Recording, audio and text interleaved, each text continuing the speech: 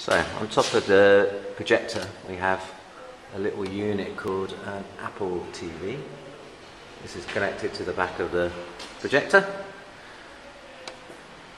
There's a tiny little remote control to just power the Apple TV on and off, which is very easy to lose, but does the job. And stylish.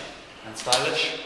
And then on the iPad, if you lift the whole screen up with 4 fingers and then scroll across, there's a little symbol comes up which you can choose whether you're playing it through the iPad or the Apple TV. Select Apple TV with mirroring on, that means whatever's on here is mirrored on the screen.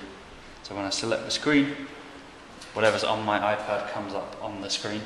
For example, I go into Show Me, which is an app where you can draw and record.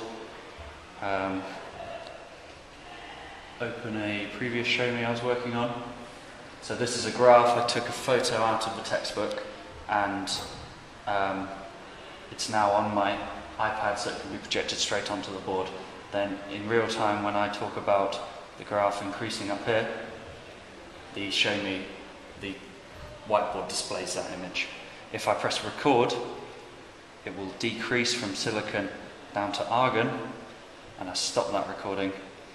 Then, as well as being on the TV for them to see it in real time, it's now a video that they could watch back in the future. Another use of the Apple TV is that with the quality of the camera, you can pick up work quite clearly. So if a kid has worked or you want to show a page of a textbook, you zoom in and it shows it live on the Apple TV. And if someone else is holding it,